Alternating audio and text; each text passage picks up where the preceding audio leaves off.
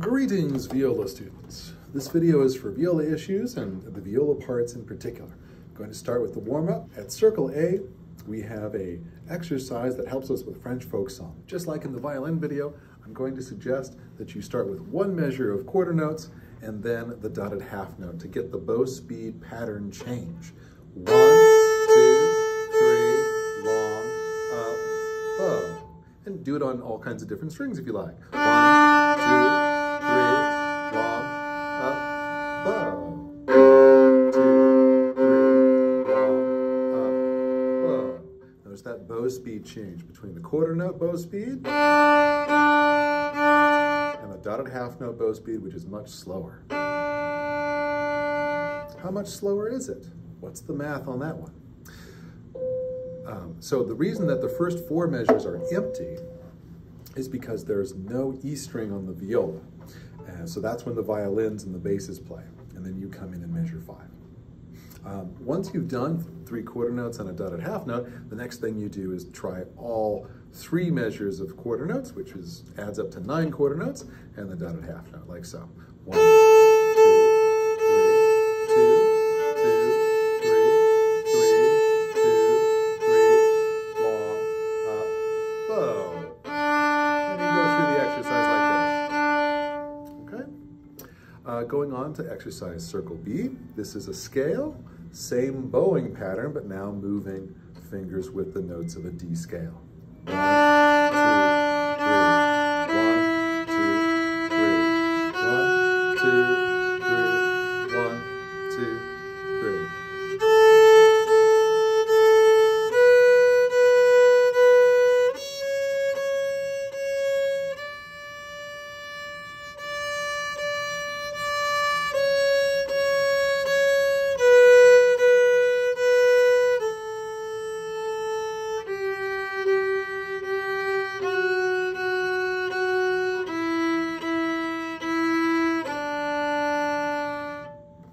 Circle C is very similar, but now it's a more active left-hand part. We're going to play tiny noodles. Each measure looks kind of like a little note noodle, up and down.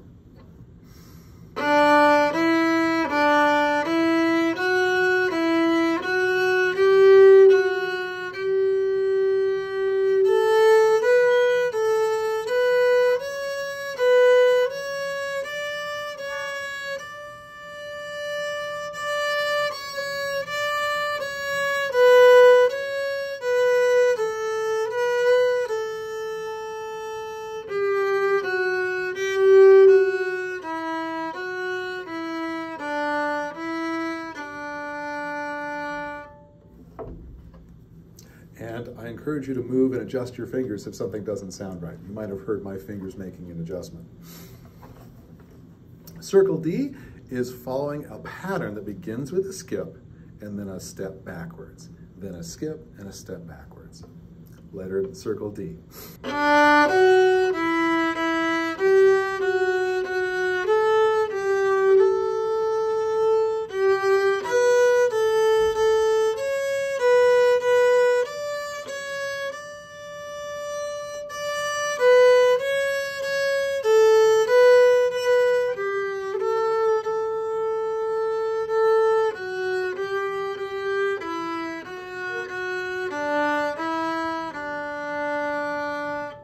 Circle E, it's very similar to Circle D, but it makes another step after the step down. So a skip up, a step down, and then a step back up, and then a skip again. It follows that pattern all the way up a scale.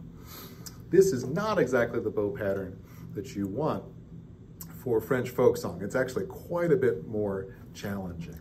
So if you can play at Circle E, you've definitely got French folk song in your range of skill. Circle E.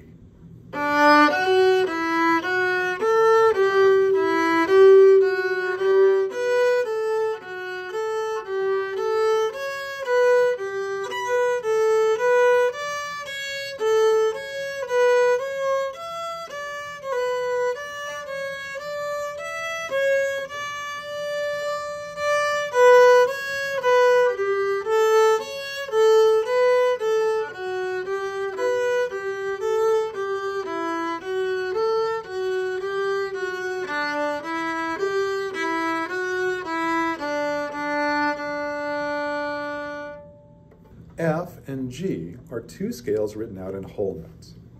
The F circle scale is a D major scale with C sharp and F sharp. The G circle scale is a D scale, but with the F changed to F natural and the C sharp changed to C natural. I'll talk about that in a minute. First, how to do the scale. You can play the scale as it's originally written, a whole note per bow. 1, 2, 3, 4. I'll play the first part. 1, 2, 3, 4. 1, 2, 3, 4. 1, 2, 3, 4. 1, 2, 3, 4, and so on. My idea with this section, though, is that you can make the scale interesting and more challenging by using some different rhythms. So if you look at letter circle H to circle V, every one of those is a one-measure rhythm that can be found in our 4 5th grade area festival music repertoire. So for example, I could take the rhythm at circle H, which is 4 quarter notes, and apply it to every measure that's in circle F. So replacing a whole note with the rhythm in circle H, which is 4 quarter notes. Let me play from the next part of the scale.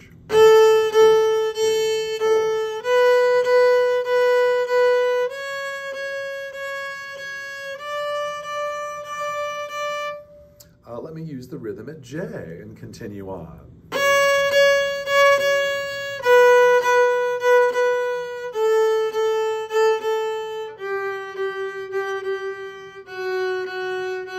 This is L. Now some of these rhythms will make you change direction in the next measure based on how many bow strokes you have in the rhythms.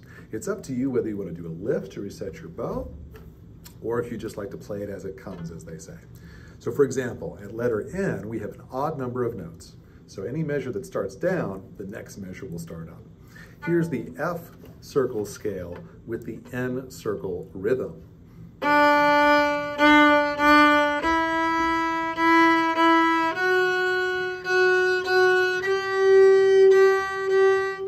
Here is the R circle rhythm, continuing the scale.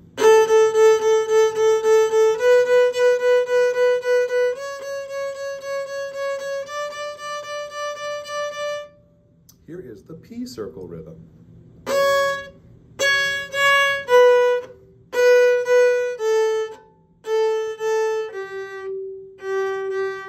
Which rhythm is this?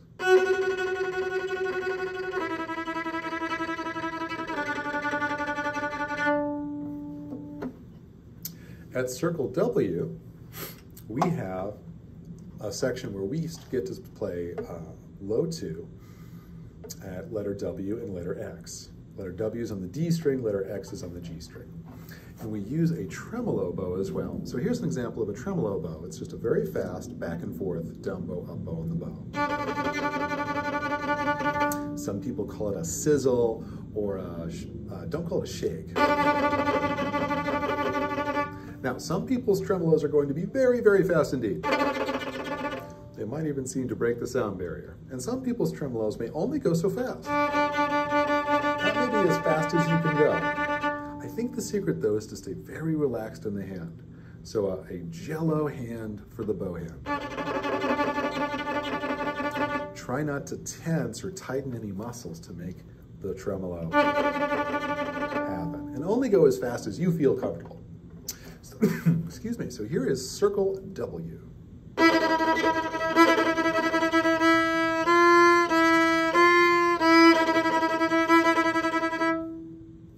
Hopefully you saw that low 2 action.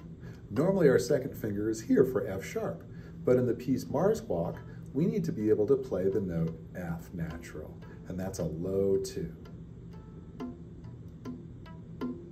And this is to help our violins hear their low F natural on their E string. Here's the same thing at letter X.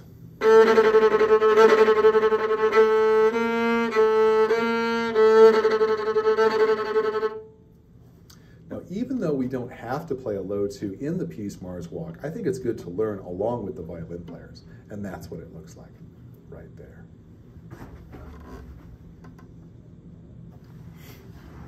At letter Y, I give you the chance to try a low 1, just like the violin part. A low 1 is between the first tape and the nut, halfway there. So normally your first finger lands here, and now for low 1 a B flat. Now for low 1 B flat at letter Y, that's where it goes. Here's how it sounds.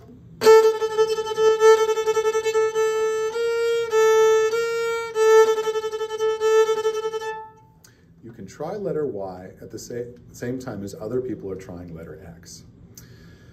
For letter W, you'd have to play it on the G string. If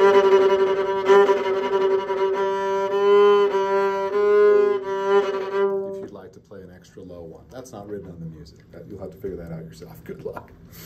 The next part, from letter Z to the rest of the exercises, are scales that help us practice slurs in different parts of the bow and different parts of the measure. The curvy line means to connect two different notes in the same bow direction. And I think the most fun way to start this off is just to imagine that piece Jaws, or the beginning of Baby Shark. And then instead of making the last note short and stopping, just make it even.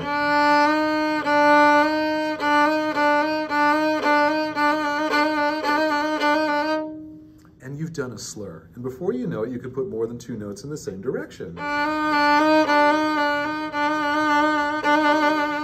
Faster your finger moves, the more notes you can fit in. In BB, we are slurring the first two quarter notes.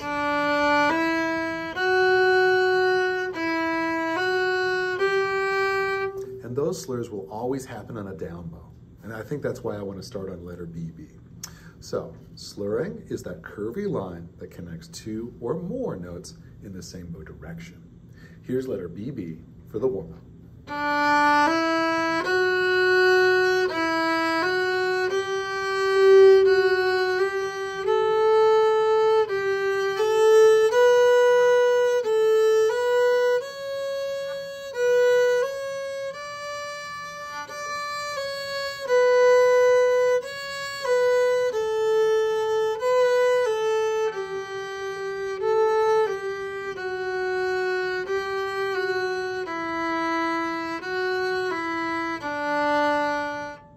The next scale I like to go to is AA. This puts the slur now on the up bow direction. 1, 2, ready.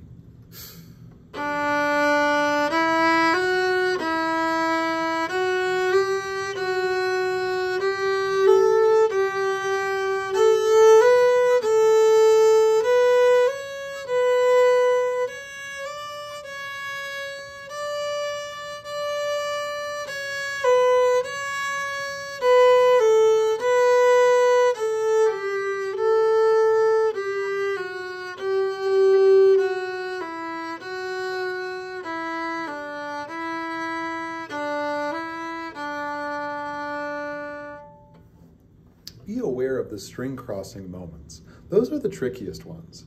And as a viola player or a violin player, it can be useful to use the fourth finger instead of crossing the string with a bow. And other times you may prefer to cross the string rather than use fourth finger. So here's CC that puts the slur on the down bow. And what this is going to do is it's going to reverse the bow direction because I have two quarters instead of the half note. Here's CC.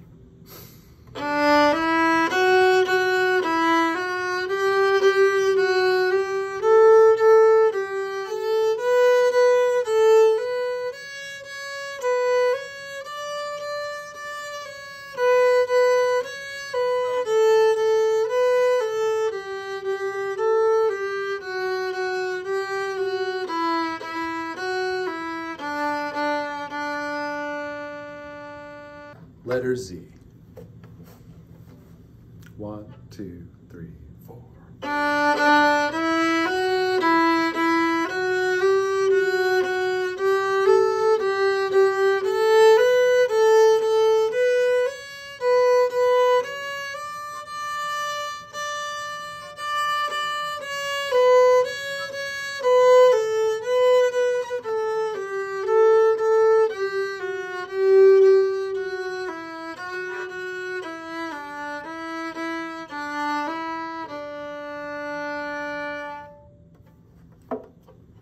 Yes, I like that order much better. All right, now on to the pieces. I should mention that the last empty measures are meant for you to write in any actual notes you may want to, or just for scratching something out about the piece or a reminder. Those are for you. Be creative.